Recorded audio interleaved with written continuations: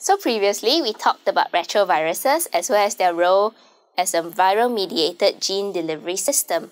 Now, let's move on to non-viral mediated gene delivery systems. Safety concerns about the use of viruses in humans make non-viral delivery systems an attractive alternative. These non-viral delivery systems can be either direct or indirect. A direct method would be microinjection, where there is a direct introduction of therapeutic DNA into target cells. An indirect method would involve the use of a vector to introduce therapeutic DNA into the target cell. Non-viral vectors are easy to use, easy to produce on a large scale, and they do not trigger off an immune response. Liposomes are commonly used for the non-viral method. Liposomes are just artificial lipid spheres with an aqueous core.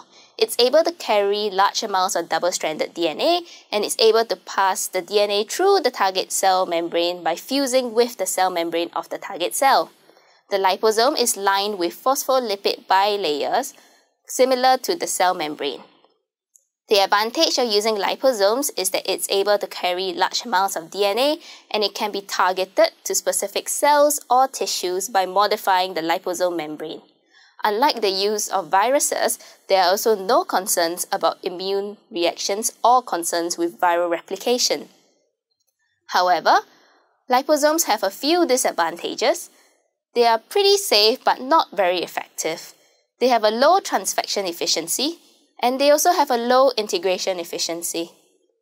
Unless specifically engineered to include regions of homology, DNA will not integrate into the whole cell genome.